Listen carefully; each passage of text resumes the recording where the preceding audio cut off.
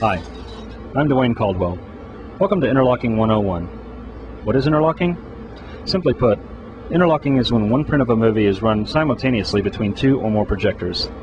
Since there are many different ways of performing an interlock, and no two booths are alike, rather than concentrate on how to set up an interlock, we will be demonstrating how one works. In this case, we will be interlocking a single print from projector number 8 to 9. The long way. Yes, that's right. We will be sending this entire print through all 16 projectors of this theater complex, beginning with projector number 8, then going to 7, 6, 5, 4, 3, 2, 1, 16, 15, 14, 13, 12, 11, 10, and then finally coming to theater number 9. With only seconds left until the program start time, let's go to the status panels.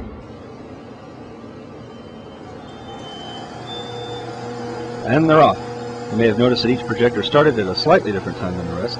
The reason is because this theater complex does not have any functioning interlock circuitry, and this interlock is being initiated solely upon the accuracy of the individual start timers. We're here at number 8, waiting for the first cue to pass through the projector to start the show.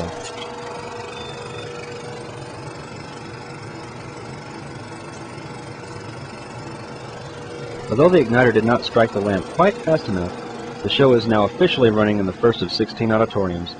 We head now to number 7, where I am awaiting the next start. Due to the incredible amount of leader that is associated with this length of an interlock, allowing all 16 xenons to ignite with the motors would have been disastrous to the electric dowsers. To save the dowsers, I am manually turning on each power supply as the first trailer nears each projector.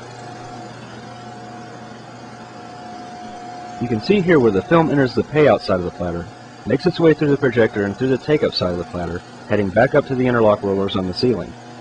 You will notice there are no accumulator rollers of any sort on the ceiling. For this demonstration, we are disengaging the top deck of each platter and utilizing the take-up arm as an accumulator. This only provides an absolute maximum of 2 seconds error in either direction. Due to the use of this incredibly strong Kodak vision leader, if one of the start times had been more than 2 seconds out of sync with the rest, certain disaster would have resulted at the start of the interlock. We now pass projectors number 6 and 5 and are headed back towards number 4, 3, and 2, which are located on the right.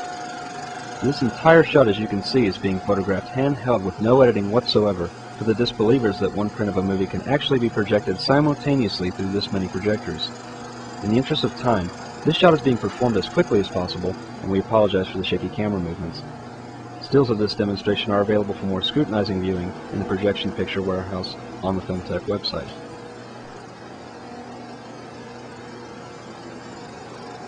Number 2 here is the last projector in the north booth. From here the interlock starts to get a little bit tricky as there are a grand total of 4 booths in this 16-screen complex. As the film navigates this corner, it must travel down this lengthy hallway through a doorway to reach a temporarily set up makeup table in the upstairs lobby. This makeup table performs the necessary twist to route the film into the second booth, which houses projector number 1.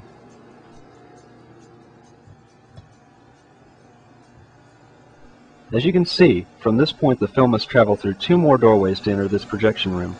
Here you can view another status panel. As of this point, the film is only playing in auditoriums number 7 and 8, as can be seen by the solid green lights. Normally only 2 interlock rollers are utilized per projector, but in this particular instance the use of 4 rollers was absolutely necessary. Alignment of these makeup tables is critical due to the top of the door frame versus the half wall, which could cause significant film damage if not aligned properly.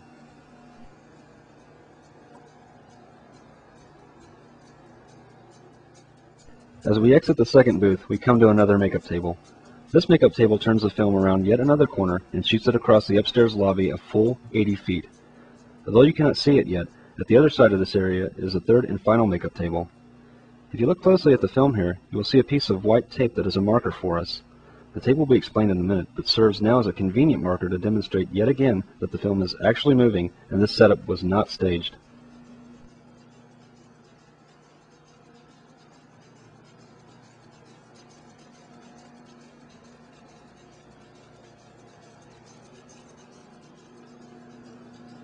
As the film travels through this third makeup table, it is directed into the third booth, which houses projector number 16.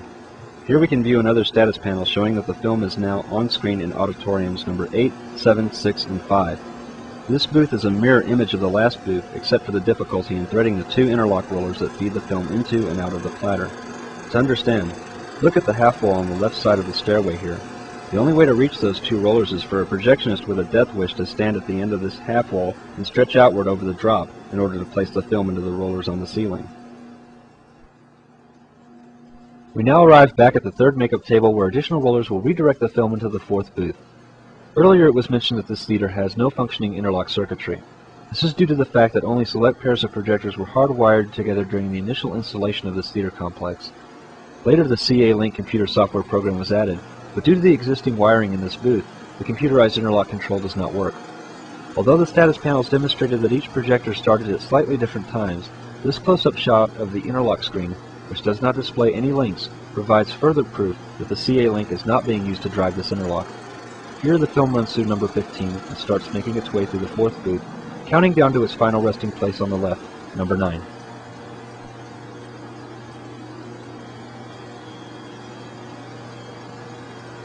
A couple of minutes ago, a piece of white tape on the film was pointed out. This tape is utilized for the threading procedure, as this one continuous interlock actually started out as 3 completely separate stretches of leader.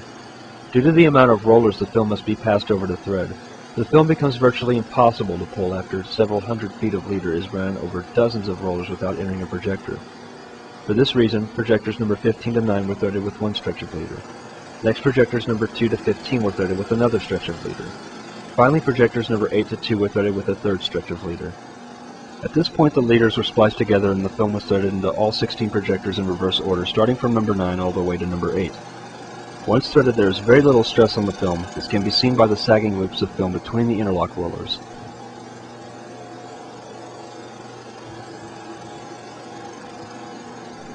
A total of 2,200 feet of threading leader was required to join all 16 projectors together, and the film must pass more than 200 rollers to reach from one end to the other. It takes just over 20 minutes from the time that the first trailer on number 8 starts until that same first trailer starts on number 9. The interlock took approximately 45 minutes to fully thread all 16 machines, and requires 150 feet of additional tail leader to protect the end of the credits. The entire system was designed and set up by Brad Miller over a period of a little over 4 hours.